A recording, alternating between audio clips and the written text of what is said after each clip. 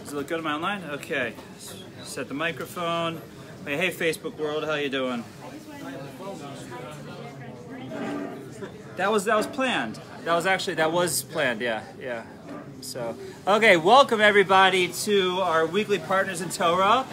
Changing it up here a little this week, just with the calendar date being December 25th. Figured a lot of people were on vacation, a lot of people's partners were away, so we figured to toss it up a little bit.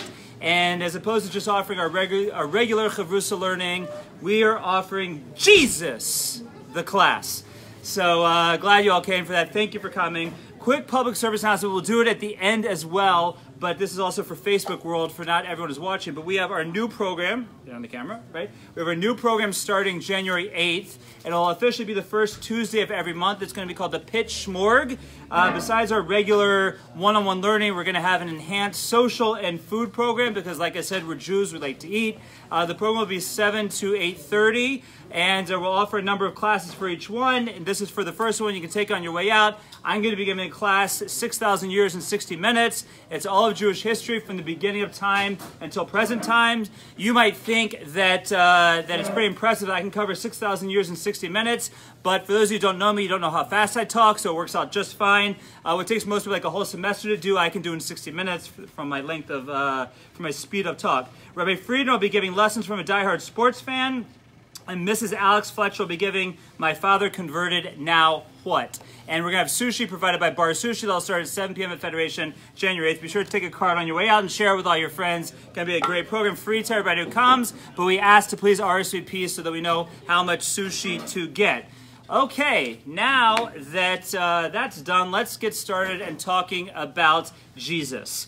By the way, this is not Rabbi Landis trying to convert you to Christianity. For anyone who thought that's what they were getting, this is not what they're getting. Someone actually responded to the email that I sent out, someone's on my email list, saying, you know, you should really change that title because I thought this was an email from a missionary. And no, it's just Landis talking about the concept of Jesus. And I figure it's apropos because all of us had a day off of work today. Unless you're a rabbi, you have to work every day. But for those of you who have a non-rabbinical job, you had off of work today because according to the Christian calendar, according to the Christian holidays, this was Jesus' birthday. So I figured as Jews who typically don't believe in Jesus, we should address the question as to who Jesus was, why we don't believe in him, and we're also going to touch on the question if he even existed. So those are the questions we're going to hope to tackle in the next 40 minutes or so, and hey, hopefully it'll be fun and interesting. So let's start with the question that I think often gets missed. For those of us in the workplace, we interact with our non-Jewish coworkers. Many of us have a lot of non-Jewish friends. Many of us have non-Jewish family. And the question often comes up as to why do the Jews not believe in Jesus? And many of us, even rabbis included, don't really know how to answer that. We might say, what do you mean? I was raised Jewish. Why would I believe in Jesus? They say, yeah, but Jesus is the Messiah, Jesus is the Savior, Jesus is the Son of God, Jesus is all these wonderful things. Why don't you believe in him? And many of us stop and say, I don't know, why don't I believe in him? I don't believe in him because that's what my mother told me, and that's what her mother told her, and that's what her mother told her. Tradition! But really, what is the reason why we don't believe in Jesus? So in truth, we can answer the question just with starting with simple definitions. What is the claim of what Jesus is, and does he fit the qualification of that claim? So if we had any Christian defendants of Jesus here today, they would tell us Jesus is the Messiah. So what is the Messiah? It's a word that's thrown around a lot, and I think that many people actually have no clue what it means. So Messiah is quite simply the English word for the Hebrew word Mashiach. Right? You ever heard the term Mashiach? Messiah is just English for Mashiach. What does Mashiach mean? It means the anointed one. It means something quite practical. It is a verb. It means the person who had oil spilt on their head. If you are a cook and you're in a kitchen, there's a mishap, and you bump into a shelf that has oil on it, the oil falls on your head, you are now the Mashiach. And maybe that's what happened to Jesus. I don't know. But that is, at its definition, Mashiach, Messiah, means the anointed one. So what does it mean to be anointed? So Judaism, we have this really cool thing that when we want to uplift someone or exalt someone to a high position, we do it by dumping sacred oil on their head. Okay, there's many spiritual ideas behind it. Quite simply, oil is a representation of something natural, but something that needs the effort of man. It's both natural, it means that it needs the effort of man to bring it out. So it represents uplifting something natural. You take the olive, you squeeze it, you get wonderful olive oil, which in many senses is considered even more significant than the oil. So that is why when we take the average person, we uplift them to something more spiritually uplifted. We do it by putting olive oil on their head. Now, there are two different groups of people, or two different positions, if you will, that are anointed in Jewish history and Jewish ideals. One is, anyone here a Kohen? Anyone here a priest? Got a few here? Okay, so if you had lived in the times of the temple, you could have quite possibly been the high priest, right? Now, you can only become the high priest if you start off as a priest. If you weren't born a priest, nothing we can do to help you here. Except for that guy who went to his rabbi and said, Rabbi, you know, it's really important for me to be a Kohen. Can you just make me a Kohen? The rabbi says, I'm sorry, there's nothing I can do to make you a Kohen. He says, Rabbi, I'll give you $1,000 if you can just make me a Kohen. He says, look, I'm sorry, there's nothing I can do to make you a Kohen. He says, Rabbi, $5,000 to the synagogue, check today if you can make me a Kohen. He said, look, I'm sorry, there's nothing I can do. Rabbi, $100,000 on this check to the shul today if you can just make me a Kohen. Rabbi stops for a minute and says, $100,000? You know, let me see what I can do. Let me go get some oil. Let's see if we can make it happen. And he says, but you know, I have to ask you, why is it so important for you to be a Kohen? He says, oh, well, my father was a Kohen, my grandfather was a Kohen, my great-grandfather was a Kohen. So that's really how you become a Kohen. But if you start off as a Kohen, you have the ability to become the head Kohen, the Kohen Gadol, and the ceremony in which that would happen is they would take olive oil and dump it on your head. Again, showing that idea of taking something that's naturally great, but uplifting it. And that's how you became the Kohen Gadol. So technically, if we use the term Messiah, Mashiach, it could be any of the people who raised their hand that they're a Kohen, if they were the high priest, because the high priest was a Mashiach also. Now, there is another group of, another position that to take that position, you had to be anointed, and that was the position of king of Israel. King of both, by the way, when the kingdom split into two, both the kings of Judah and Israel got anointed with oil, and but that is how you became king. First of all, if you were in the kingdom of Judah, which typically followed the Davidic line, you were partially born into it, but you still had to be anointed. You had to be called out by the prophet, and the prophet had to dump oil on your head to anoint you, and that is how you became the Mashiach. So those are the only two definitions we have of people in the whole spectrum of Torah that are called Mashiach, that are called Messiah. So when there's a claim that Jesus was the Messiah, are they claiming that he was the Kohen Gadol, the high priest, or are they claiming that he is the king of Israel? So good question. So what does it mean to be the high priest? Well, high priest means that you have to have a temple, not a temple like Tifereth Israel, but actually like the temple, the big temple in Israel. You have to have a temple, you have to have the temple service, and you have the high priest who leads the family of leads the group of Kohanim who work in that temple. So do we have a temple today? Unfortunately not. For the past 2,000 years we've not had a temple. And therefore if we don't have a temple, we don't have a high priest. You can have a Kohen, but you can't have a Kohen Gadol. So the claim that Jesus is the Messiah it can't be they're claiming he's the high priest, because there is no high priest. There is no temple to be a high priest in. So no high priest. So therefore, by process of elimination, it must be that the claim is that Jesus is the king of Israel. Do we have kings nowadays? Okay, I know in Israel, if you follow the press, they refer to Netanyahu as King Bibi because he's been in power for so long. But last time I checked, to become the prime minister of Israel, they did not anoint you. They did not make you king. My phone going? Yeah, okay, got it. Sorry about Facebook, my phone was going off. I forgot to put it on airplane mode. Let me put it on airplane mode so we have that fixed on. We'll show the crowd for a minute. Okay, sorry. Okay, Sherry, we're good? We're still recording? You're good. Okay.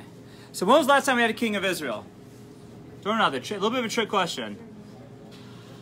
So you might want to say the time of the Hanukkah story, the time of the Maccabees, and you would be partially true because the Maccabees did usurp the kingship, but they weren't really kings. They called themselves kings, but they weren't really kings. In other words, they were not anointed. They did not fulfill the qualification of being kings. really the last true king we had of Israel was King Tzidkiyahu, who was a descendant of King David, who was there at the time that Nebuchadnezzar destroyed the first temple in the year 420 before, or 422 before the Common Era. So basically for the past 2,400 years, we have not had a king. And by the way, we can't have a king. It's impossible for us to have a king because in order to have a king, we have to have the full spectrum of Judaism. What do I mean by the full spectrum? Well, we already mentioned before the temple. We got to have a temple. Do we have a temple? No. Not only do we have to have a temple, we have to have something called the Sanhedrin, the High Court. Do we have a Sanhedrin? No. By the way, there have been several attempts in the past 500 years to restart the Sanhedrin, but bottom line is there's no Sanhedrin. So we don't even have the functionaries of having a king. Now, here's the last piece, and here's where we get into the more sort of esoteric or the lofty idea of Mashiach or Messiah. Once the kingship ceased to exist in the year 422 before the Common Era, there was this concept that was passed down from our rabbis, mentioned already in Tanakh, mentioned in the prophets, passed down from the rabbis, that how will it be that the kingship will be restarted? The ideal way for the kingship is it has to go in the line of David. That means that you, and specifically through the same families, it has to be ben achar ben, as we call it in Hebrew, son after son. It's got to go down. How can we even identify that nowadays? And the further we got from Tzidkiyahu, the harder it got to identify. By the way, throughout the Second Temple, they were still able to identify it. Even until a little bit into the Common Era, if you will, the first few centuries, it could still be identified. But for sure at this point, it can't be identified.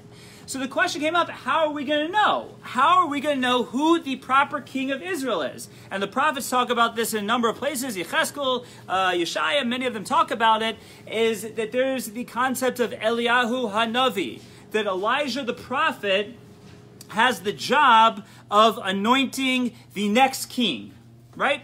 Because it has to be anointed by a prophet. Do we have prophecy nowadays? No. Ever since the destruction of the first temple, or really the beginning of the second temple, we haven't had prophets anymore. Judaism's been a non-profit organization. And you need a prophet. Do we have prophets? No. Now there's one prophet that our sages tell us never died, and that's Elijah. Now, there's a whole discussion in and of itself. Maybe one day we'll give a class on Elijah. Whole discussion why he didn't die. But part of why he didn't die is because he gave up on the Jewish people. So because he gave up on the Jewish people, he will never die? Yes, because his punishment, if you will, was God said, you can't give up on the Jewish people, and I'm going to prove it to you. You have 3 jobs from now on throughout time. Job number 1 is every time a baby boy is born and we give him a bris milah, we bring him into the covenant, you're going to be there to witness it. To see that throughout the generations, the Jews never forsake God. Number 2, Pesach Seder, when the Jews celebrate the beginning of us becoming a religion, you're going to be there to witness it. That's time number 2. And what's job number 3 that Eliyahu has? You're going to be the prophet that I'm going to hang around, I'm going to keep around to anoint that king when it's time to anoint the next king. So we have this, lucky for us, we have one prophet who never died. One prophet is able to, when we get into Kabbalistic ideas, he sort of floats between being an angel and being a human, but he has the job of anointing the next king, and it has to be done by Elijah. So in truth, I really answered the question for you already. Because someone would ask you, is Jesus the Jewish Messiah? And based on what I threw out to you as the definition of the Messiah, and based on what you may or may not know about Jesus and Christianity, does he fulfill the checklist? Not at all. Not even one step of the checklist. All the way down to, as I mentioned, the Messiah has to be a descendant of David. And it has to be how? Ben achar ben, son from son. That's how the lineage passed down. Right? Our status as a Jew goes through our mother. Our tribal status goes through our father. So therefore, he has to be a descendant of David through his father. What does Christianity say, or who does Christianity say Jesus' father was? God. God is not a descendant of David. I'm sorry, it's just, he was not. So you can't have this idea of immaculate conception of the virgin birth and say that he's a descendant of David. It just doesn't work. Okay, they fetch that a little bit, but that's already a problem. But even beyond that, let's take it to the next level. So I think we have it clear here. Was Jesus the king of Israel? No. At no point in time, he lived for, 30-something years. Was he ever the king of Israel? No, not at all. There was no king during the Second Temple. At no point in the Second Temple, when they say Jesus existed, was there ever a king. Not at all. So he was never the king. So he wasn't the king. He's not from David. And we're going to see there's some other problems too that make it pretty clear. So I'd like to jump to a famous Rambam here. We say it's a famous Rambam because I actually know it. If I didn't know it, it wouldn't be famous. But Rambam, or Maimonides, is one of the great Jewish philosophers from roughly 900 years ago. And he did a fascinating thing for the Jewish people. By the way, any Sephardim in the room? I see we have Dr. Israeli back here. Sephardic Jews, Rambam is your rabbi. They call him Harav or Rabban. What do you call him, Rabban? What's the name you have for him? You have a fancy name for him. Moran, don't you call Moran, or is that Rav Yosef? Beit Yosef. Anyways, so Rambam was a Sephardic rabbi, and he wrote 3 monumental works. Now, any one of these monumental works would have saved him for posterity. He would have been known as a great scholar in the Jewish people. He wrote 3. One is called the Pirush HaMishnayos, the commentary on the Mishnah, which, by the way, he wrote in Arabic. So it was like the first art scroll of its time, because art scroll is the vernacular. I'm sorry, art scroll. Arabic was the vernacular of and where he lived in Egypt. So he wrote the commentary on the Mishnah in Arabic. Another one was called the Mar Nevuchim, the Guide to the Perplexed, which was sort of taken an Aristotelian approach to Jewish philosophy. And the third, and probably his magnum opus, was something called the Mishnah Torah. Mishnah Torah means repetition of the Torah, because his goal was to be able to make one book that had within it everything. In fact, he writes in his introduction that all you need, now that I've completed this series, it's 14 books in total, now that I've completed it, all you need to understand what you need to do to be a Jew is you need a Chumash and you need the Yad Chazaka, you need the Mishnah Torah. Everything else is superfluous now, you don't need it. Now, the Almighty, with his divine sense of humor, made it that there's never been another book that spawned off more commentaries than the Mishnah Torah. But anyways, be it as it may, it's a wonderful place for us to look for the great summary of everything that's in the Talmud, of everything that's in Jewish philosophy, of everything that's in the Midrashim. And right in this discussion, he gives us the exact definition of the Messianic era. He tells us what the Messiah will be, what the Messiah will have to do. He gives us the checklist. So I'm going to take here from, this is the book of Shoftim, the book of Judges, of the 14 books, and the chapters on kings, and kingship. So he says, so the king, as we said, the king Mashiach, the Messiah will come, and he will reinstitute the kingship of David. And he will do it just like it was originally. He's going to build the temple, and he's going to bring back all the Jews. Again, did Jesus build the temple? No. In fact, according to them, he was around when the temple still stood.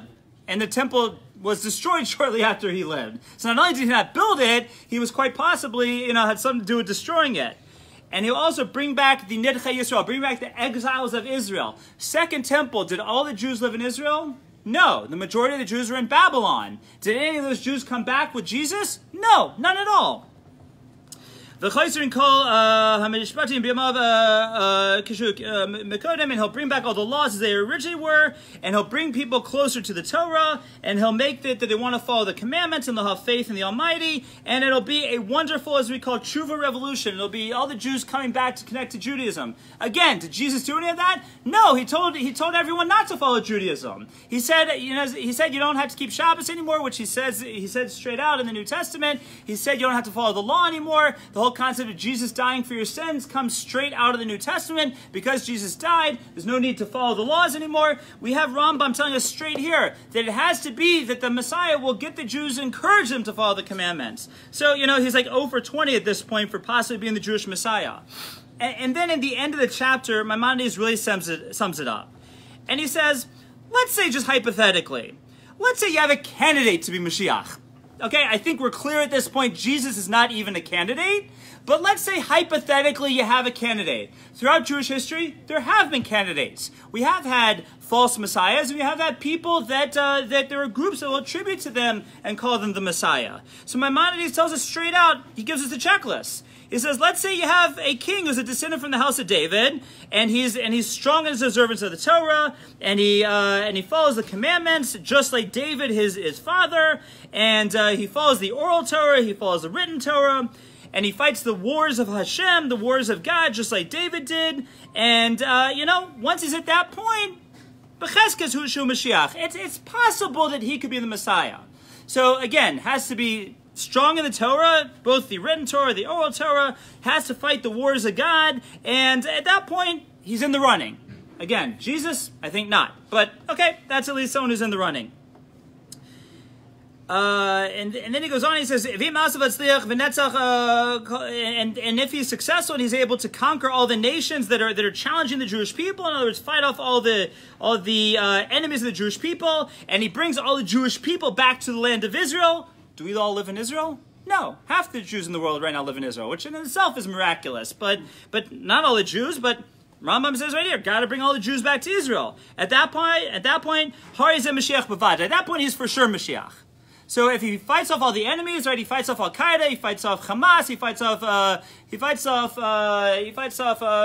all the different Iran and all the different enemies of the Jewish people, and then he brings all the Jews back to Israel. Then he's Bavada, he's for sure Mashiach. Here's the zinger: if he doesn't achieve all of this, oh Naharag, or he's killed, or if in those battles that he's fighting he ends up being killed, or if he dies off. Then at that point we know for sure he is not the Messiah. So here's the big theme Maimonides is saying here. Once the guy dies, he's out of the running. Right? You can't die and be the Messiah. No second coming. He makes it very clear here. If you die, you are out of the running. So I think Maimonides, if we weren't clear before we opened Maimonides, I think Maimonides makes it very clear that it is basically impossible for Jesus to have been the Jewish Messiah. The way the church answers a lot of this is with the doctrine of the second coming, but, Maimonides says it straight up, no second coming. If he doesn't do it all when he's alive, if the temple's not built, if he doesn't bring back all the Jews, if he doesn't strengthen Torah and mitzvahs and do all these wonderful things, you're not in the running, or even if you are in the running, you are not it. So I think it's pretty clear. Parenthetically, Maimonides answered the fascinating piece. We're going to talk in a few minutes about the idea of the Christian censors. That in the beginning of the time of the printing press, and even really before that, Jewish books had to go through Christian censors before they could be published. And there's a lot of different mentionings of Christianity and Jesus and different things that were taken out of our books. And this is a prime example of that. Luckily, we've been able to piece it back together. In a strange twist of fate, one of the ways that we've been able to piece it back together is the greatest repository in the world of Jewish books is where? In the Vatican. And until about 40 years ago, Jews were not allowed in there to see them. Around 40 years ago, they started letting Jews go in to see what was there, to see the books. Initially, they could not copy anything. They could just go in and look at the books. And around the 80s, they could take it out on microfiche. I think now they're allowed to see a good amount of what's there. It's all recorded. So that was a big source of what gave us the Jesus text that had been edited out of a lot of our intellectual spectrum, our intellectual works. So this is a perfect example of this. This little next piece in Maimonides was taken out, and just in this edition, it was called the Frankel edition, was the first one to put this piece back in. So he says over here.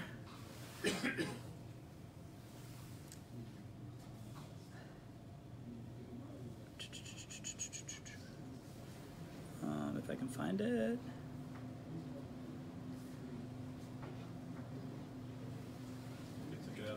Right, I took it out again, right. Okay. And all these things we've talked about. Shel Yeshu HaNatzri. Does anyone know who Yeshu HaNatzri is? What does that sound like? Jesus of Nazareth, right? So all these things we talked about when it comes to Jesus, good old Jesus. V'shel Zeh HaYishmaeli. And that Ishmaelite. Who's that Ishmaelite? Muhammad, right? So, Sha'aman Acharav, right? So we had Jesus, and then after Jesus came Muhammad.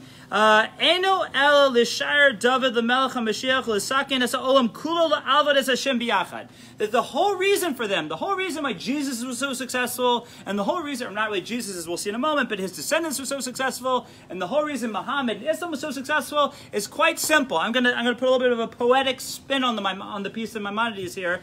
The reason is because we as Jews were not doing a good enough job of taking the idea of monotheism to the world, so we needed this cousin to go off that way and take the Westerners to monotheism, and we needed this cousin to go off this way and take the Easterners to monotheism, and that's the whole reason why they were so successful, is because not enough people were becoming monotheists. There were too many pagans in the world. Too many people were too far away from the ideas of Judaism. So you have these offshoots that went out. The Christians were able to get a billion followers. The Muslims were able to get another billion followers. And like that, we have a good amount of people in the world who are following the ideas of monotheism, at least, roughly believe in some of the same ideas we are. At least says Maimonides are brought closer to the ideas of Judaism, so that when Mashiach comes, it'll be easier for them. It'll be a smoother transition, that they're already sort of in the loop, in the intellectual family. Okay, it's not somewhat related to what we're talking about, but just a fascinating piece nonetheless.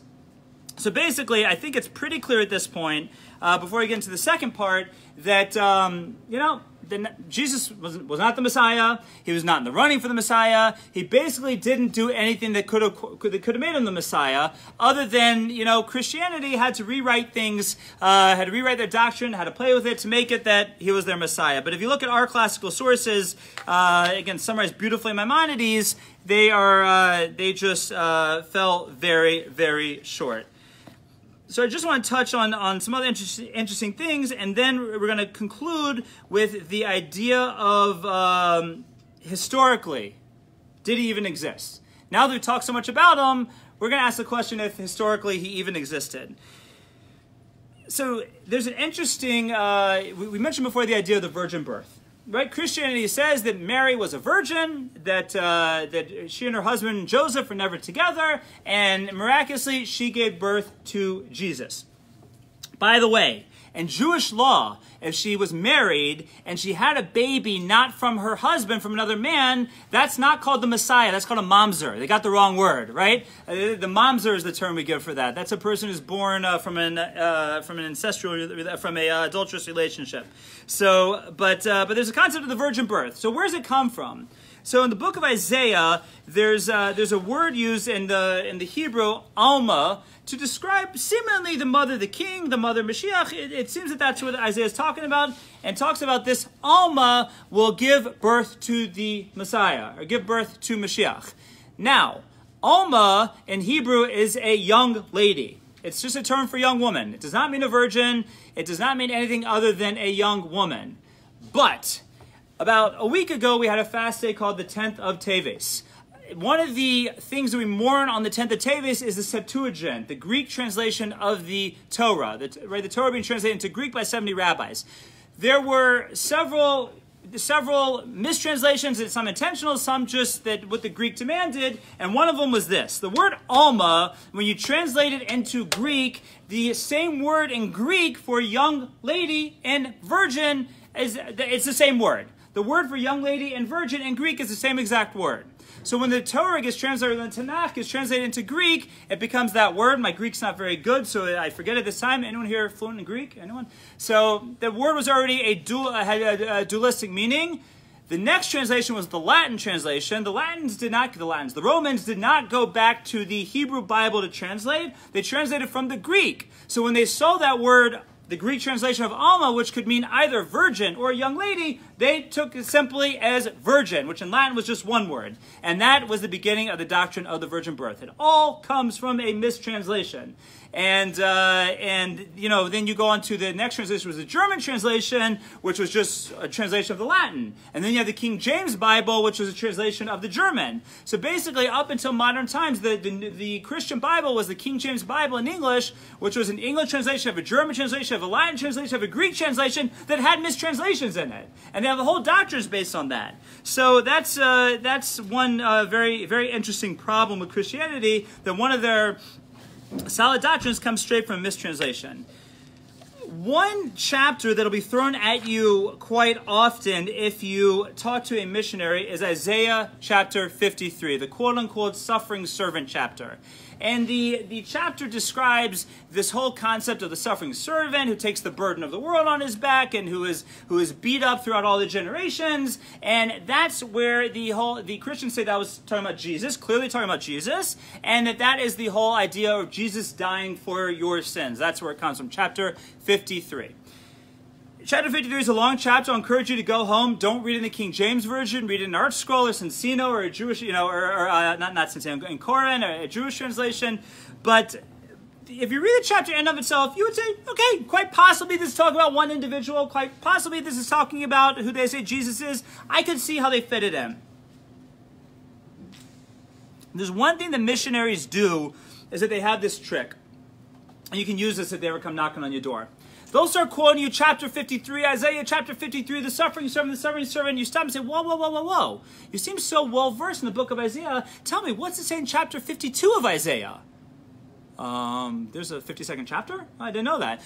Right? They have no clue because they're given sound bites. Any verse they're quoting, it's a sound bite. They don't know what came before and what came after. And for those of us who've ever studied anything in Tanakh, we know that we always have to look at the context. Yeah, and really, and forget about Torah study. In any pursuit, if you're trying to understand any document, you don't take things out of context. You got to look what came before and what came after. And a perfect example of that is chapter 53 of Isaiah. Now, interestingly enough, the chapters that we have, the chapters that we use, are from the Christians. Up until the Christians came along, there were no such thing as chapters in Tanakh. It was a lot more complicated in synagogue when they had to call out the page number, right? You couldn't call it chapter and verse. They had to call it like parsha and verse. That was the only way to do it. The Christians came in and put the chapters in place, and it was very convenient, so we kept them. But many of them, it's not broken up. It's not broken up quite right. Have you ever noticed why, if you get to the end of the weekly Torah reading, and there's like the end of a chapter and then like one verse of the next chapter, that's because they didn't care about the weekly Torah reading, right? They cared about whatever thematic way they wanted to break it up. And Isaiah chapter 53 is a perfect example of it. They cut it in a nice, clean way that it looks like it might be talking about one guy named Jesus. Well, if you read chapter 52, and if you read chapter 54, and again, there's no chapter breaks. In reality, the way that this was written down by Isaiah, there were no chapter breaks. It's clearly not talking about Jesus. It's clearly talking about who? The Jewish people. He is clearly talking about the Jewish people throughout history. He's clearly talking about what the Jewish people are going to go through as their history progresses, and that they're going to be an oppressed nation. They're going to live forever. They're going to be oppressed by everyone in the world, and that's what's played out. Again, one of the interesting paradoxes, when we talk about the different tormentors of the Jewish people throughout history, one of around the time of Maimonides, just after around the same time as Maimonides, after Maimonides, the Crusaders, right? A lot of the bloodshed that the Jews have gone throughout time, which is clearly referred to in Isaiah chapter 53, happened at the hand of the Christians. So just a strange irony of life. So just so you know, if anyone ever brings up to you chapter 53, say, well, let's look at chapter 52 and read it together and see how this fits in context. And you'll see clearly at that point as a metaphor referring to the Jewish people and nothing more than that. One last thing before we get into the history of it a little bit is there's many other theological pieces in Christianity that take us so far from Judaism. At no point, and I think this goes without saying at this point in the lecture, at no point do we say the Messiah is God. At no point do we say he's the Son of God. At no point do we say he's the Father. At no point do we say he's the Holy Ghost. No trinities in Judaism. Maimonides says it clearly. It's a human, descendant of David, human being, nothing spiritual, no virgin birth, no Son of God, no Trinity. That is not Jewish. And therefore, Christianity, and specifically Catholicism, very much refers to Jesus as our Lord, our Savior. No, the king is an emissary of God on earth. It is not God himself, right? God's the only God. God does not come down and be a human. That's not what we do as Jews, right? But that's another thing that they throw out there that is a little problematic. Okay, we got about 15 minutes left to wrap it up. By the way, the Jim and Linda and Brian are still here. If anyone is getting hungry, please grab something else. As my father always says, seconds are encouraged, thirds are admired. So please feel free to get something else while we're going into the last section here. Let's get to the history of it a little bit. Did Jesus ever exist? I want to throw one more point, as I have on my notes here, but it really belongs earlier. If Jesus was truly the Messiah, the Jewish Messiah, his name would not have been Jesus Christ, right? Jesus Christ is Latin, right? What does Christ mean in Latin? What? No, Mashiach. It means Mashiach, anointed one, right? It means the anointed one. So if he was really the Jewish Messiah, wouldn't it have made much more sense to call him Jesus Mashiach? And by the way, he had a Jewish name too, according to at least the Jews of Jesus. There was Yeshua, right? Shouldn't he have been Yeshua Mashiach? Right? He's a Jewish king. Give him a Jewish name. Why are you giving him a Roman name? Because it was the Romans really created him, as we'll see. And just an interesting point there. Okay, let's get into the historical dating of Jesus. So a lot of what I've told you is the snapshot of who he was comes from the New Testament. You can check it all out over there. Let's look at some Jewish sources. So let me ask you a question. If you had this guy walking around on the planet, and there was a, the feeling that he was the Mashiach, that he was going to bring, again, the complicated temple is still standing, but again, he was going to restart the Davidic monarchy. He was going to bring at least the second temple into being the eternal temple. What do you think the Jewish response would have been to that? Yippee. Yippee, right? Yippee. So it would have gone either pro or con. Let's say either if it was a big movement that was making waves in the world, you would have been pro or con. For sure, Jews have opinions. We all know, right? 2 Jews, 3 opinions. And we make our opinions known. Anyone who goes on the Cleveland Jewish Facebook group knows that better than anybody. Every Jew has got to always make their opinion known. So if there's this guy walking around saying he was Mashiach, or his 12 disciples were saying the 12 apostles were saying he was the Mashiach, that would have probably made a little bit of a stink, right? I mean, in Israel, you have 2 political parties that to us Americans look exactly the same, and they're fighting constantly, and they're fighting in the streets, and they're having hafganahs, they're having boycotts and all kinds of stuff, and they're arguing over razor-thin issues. So there's a guy walking around saying he's Mashiach. You're going to be pro or you're going to be con, but it's probably going to make, as we would say, a rash gadol. It probably make some noise.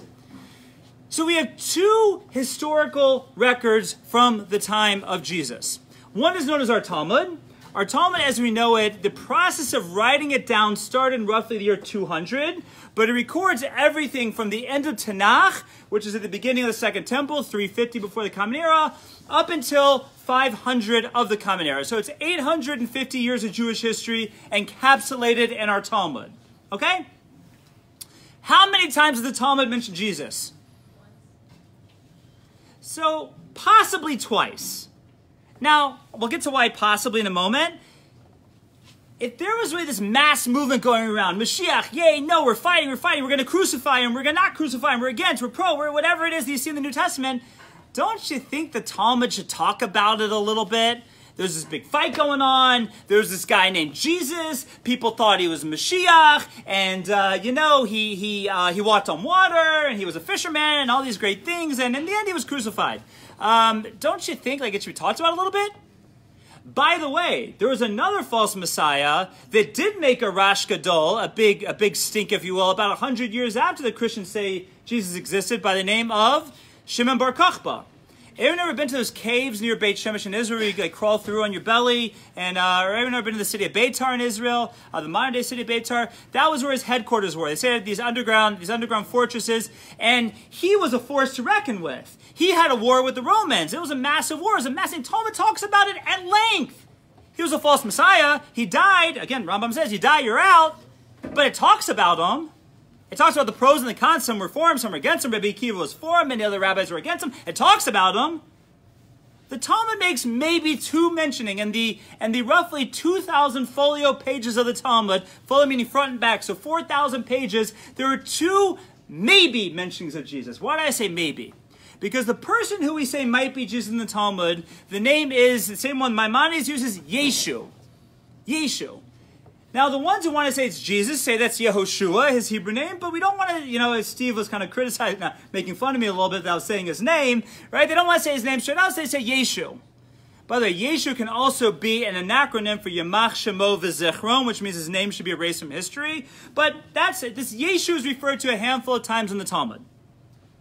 One time is he has a showdown with his rabbi. He's misbehaving. He's looking at, commenting on the way women looked. His rabbi gets mad at him and he sends him away. He tries to come back and repent. The rabbi sends him away again. He tries a 3rd time. Rabbi is in the middle of praying, so he doesn't answer. And this Yeshu says, you know what? I'm done. Obviously, I can't come back. the Talmud actually gives us a great life lesson there, which is a great lesson for parents, grandparents, anyone. That when you have to give someone rebuke, when you have to push someone away, you're you push them away with your right hand, but makar b'smol, you got to pull them close with your left hand. Got to make sure it's not too intense. Got to make sure to keep them in the loop. And this rabbi of Yeshu is criticizing the Talmud for being a little too intense and leading Yeshu away from Judaism to become some kind of sorcerer, some kind of idol worshiper. That's what the Talmud tells us about him. Okay? Could that be Jesus? Possibly. You know, Yeshu, the name fits. He left Judaism, started a new religion. That's what the Talmud says. One big problem here. Who was that rabbi of Yeshu? His name was Yehoshua ben Parachia. Okay? We know who Yehoshua ben Parachia is. We know exactly when he lived. He was the head of the Sanhedrin when? At the time of the Maccabees. At the time of the Hanukkah story. When did the Hanukkah miracle happen? Roughly the year 150 before the Common Era. When do Christians say Jesus existed? 0, right? He was born in 0, died at 32, whatever it was. Yeah, so let's say the 1 out of 2 mentions of Jesus, of Yeshu in the Talmud, your dating's way off if that's Jesus, right? You got big dating problems here.